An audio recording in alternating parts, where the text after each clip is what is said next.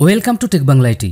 আসসালামু আলাইকুম বন্ধুরা, এই ভিডিওতে আপনাদেরকে অনেক মজার এবং আকর্ষণীয় একটি কাজ দেখাবো। বন্ধুরা, বেশ কিছুদিন ধরে ফেসবুকে বিভিন্ন রকম স্টাইলের নাম পোস্ট করতে দেখি, যেগুলো দেখতে অনেক চমৎকার এবং অনেক আকর্ষণীয়।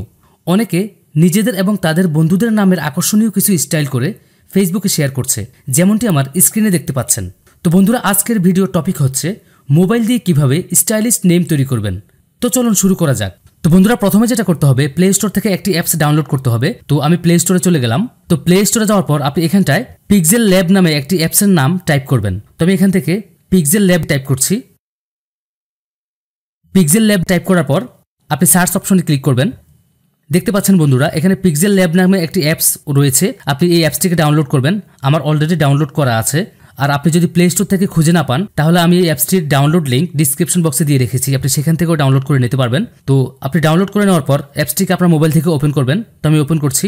দেখতে পাচ্ছেন বন্ধুরা, PixelLab অ্যাপস যেটি রয়েছে এটি আমার ফোনে এখন ওপেন অবস্থায় আছে। তো আমি ফোনটিকে রোটেট করে নিচ্ছি।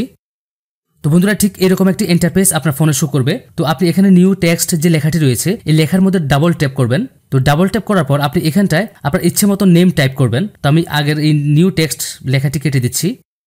তো বন্ধুরা, এখন আমি যেটা করব, বাংলায় একটি নাম টাইপ করব। তো আমি যেহেতু বাংলাতে একটি নামের স্টাইল করব, সেহেতু বাংলায় নামটি টাইপ করছি। আপনি আবার ইচ্ছে মতো যে কোনো নাম টাইপ করতে পারেন। তো নামটি টাইপ করার পর আপনি এখান থেকে ডান অপশনে ক্লিক করবেন। এরপর এখান থেকে ওকে অপশনে ক্লিক করবেন। দেখতে পাচ্ছেন বন্ধুরা, নামটি টাইপ হয়ে গিয়েছে। আপনি চাইলে এখান থেকে নিচে যে একটা আইকন দেখতে পাচ্ছেন, আপনি আইকনের মধ্যে ধরে নামটিকে ইচ্ছে মতো রোটেট করতে পারবেন। এখন আপনি যদি এই নামটিকে ছোট অথবা বড় করতে চান, তাহলে এখানে নিচে বাম কোনায় যে একটি ডট দেখতে পাচ্ছেন, আপনি ডটের মধ্যে ট্যাপ করে আপনি যদি ড্র্যাগ করেন, তাহলে নামটি কিন্তু বড় বা ছোট করতে পারবেন। তো বন্ধুরা, এখন আমি যেটা করব, এই নামের সাথে একটি ব্যাকগ্রাউন্ড ইমেজ অ্যাড করব। তো ব্যাকগ্রাউন্ড ইমেজ অ্যাড করার জন্য আমি এখানে যে 3 ডট দেখতে পাচ্ছেন উপরে ডান কোনায়, আমি 3 ডটের মধ্যে একটি ক্লিক করলাম। 3 ডটের মধ্যে ক্লিক করার পর ইউজ ইমেজ ফ্রম গ্যালারি এই অপশনটিতে ক্লিক করলাম। ক্লিক করার পর আমি এখানে একটি ইমেজ ডাউনলোড করে রেখেছি। তো আমি ইমেজটিতে ট্যাপ করলাম। দেখতে পাচ্ছেন বন্ধুরা, ইমেজের মধ্যে ট্যাপ করার সাথে সাথে ইমেজটি কিন্তু এখানে ইম্পোর্ট হয়ে গিয়েছে। তো এই ইমেজটির ডাউনলোড লিঙ্ক আমি ডিসক্রিপশন বক্সে দিয়ে রেখেছি, আপনি সেখান থেকে ডাউনলোড করে নিতে পারবেন। তো বন্ধুরা, আপনি ইচ্ছে করলে এখান থেকে ইমেজটিকে ক্রপ করে নিতে পারেন, ছোট অথবা বড় করে নিতে পারেন। আমি ইমেজটি যেরকম আছে ঠিক সেরকমই রাখবো। তো এরপর আমি এখান থেকে চেক মার্কে ট্যাপ করলাম। দেখতে পাচ্ছেন বন্ধুরা, ব্যাকগ্রাউন্ডটি নামের সাথে অ্যাডজাস্ট হয়ে গিয়েছে। তো আমি নামটিকে আরেকটু বড় করে নিচ্ছি। তো বন্ধুরা, এখন আমি যেটা করব, এই নামের মধ্যে একটি ফন্ট অ্যাপ্লাই করব। তো আমি এখানে যে এ সাইন দেখতে পাচ্ছেন, এর মধ্যে একটি ক্লিক করলাম। ক্লিক করার পর একটু নিচের দিকে যাচ্ছি। এখানে দেখতে পাচ্ছেন AB ফন্ট নামে একটি অপশন রয়েছে। তো আমি এখানটা ট্যাপ করলাম। ট্যাপ করার পর বন্ধুরা দেখতে পাচ্ছেন এখানে অনেকগুলো ফন্ট রয়েছে। তবে এই ফন্টগুলো কিন্তু ইংলিশের জন্য প্রযোজ্য। তো আমি যেহেতু এই নামটি বাংলায় লিখেছি, আমি একটি বাংলা ফন্ট অ্যাপ্লাই করব। তো বন্ধুরা, বর্তমানে কিন্তু অনেক জনপ্রিয় একটি ফন্ট রয়েছে, যেটি দেখতে অনেক সুন্দর। তো আমি এখন ওই ফন্ট এই লেখার মধ্যে অ্যাপ্লাই করব। তো আমি এখান থেকে মাই ফন্ট অপশনে ক্লিক করলাম। বন্ধুরা দেখতে পাচ্ছেন এখানটায় পাজলে সেজুতি ইউনিকোড নামে একটি ফন্ট রয়েছে। তো বন্ধুরা, এই ফন্ট আপনার অ্যাপসে আগে থেকে দেওয়া থাকবে না, আপনাকে এটি ডাউনলোড করে নিতে হবে। তো এই ফন্টটির ডাউনলোড লিঙ্ক আমি ডিসক্রিপশন বক্সে দিয়ে রেখেছি, আপনি ডিসক্রিপশন বক্স থেকে ফন্টটিকে ডাউনলোড করে নেবেন। ডাউনলোড করার পর আপনি ফন্টটিকে কিন্তু এখানে দেখতে পাবেন না। তো যদি আপনি ফন্টটিকে এখানে না দেখতে পান, সেক্ষেত্রে যেটা করবেন, আপনি এখানে উপরে ডান কোনায় যে ফোল্ডার আইকনটি দেখতে পাচ্ছেন, ফোল্ডার আইকনের মধ্যে একটি ক্লিক করবেন।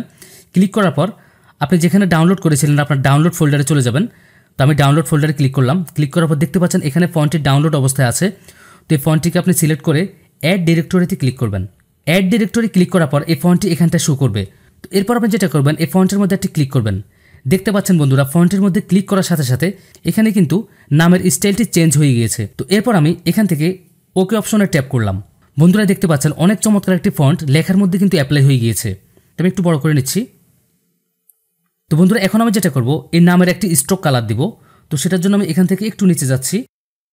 তো বন্ধুরা দেখতে পাচ্ছেন এখানে স্ট্রোক একটি অপশন রয়েছে। তো আমি স্ট্রোক অপশনে ট্যাপ করলাম। ট্যাপ করার পর এটাকে এখান থেকে এনেবল করে দিলাম। এনেবল করার পর এখানে অনেকগুলো কালার রয়েছে, আপনি যে কালার ইচ্ছা সেই কালারের স্ট্রোক দিতে পারেন। তো আমি ব্ল্যাক কালারটি চুজ করলাম। ব্ল্যাক কালার চুজ করে তো এখানে স্ট্রোক যে সাইজ রয়েছে আমি এটাকে একটু বাড়িয়ে দিচ্ছি, 33 রাখলাম। এরপর আমি এখান থেকে চেক মার্কে ট্যাপ করলাম। বন্ধুরা, এখন আমি যেটা করব, লেখার মধ্যে একটু কালার অ্যাপ্লাই করব। তো কালার অ্যাপ্লাই করার জন্য আমি একটু উপরের দিকে যাচ্ছি। বন্ধুরা দেখতে পাচ্ছেন এখানে একটি কালার অপশন রয়েছে। তো আমি কালার অপশনের মধ্যে ট্যাপ করলাম। ট্যাপ করার পর তো আমি লেখাটির মধ্যে গ্রেডিয়েন্ট কালার অ্যাপ্লাই করব। তো আমি গ্রেডিয়েন্ট অপশনে ট্যাপ করলাম। ট্যাপ করার পর এখানে গ্রেডিয়েন্ট অনেকগুলো কালার রয়েছে, আপনি আপনার ইচ্ছে মতো একটি কালার চুজ করে এখান থেকে ওকে ক্লিক করবেন। তবে এই কালারটি চুজ করলাম। চুজ করার পর এখান থেকে চেক মার্কে ট্যাপ করলাম।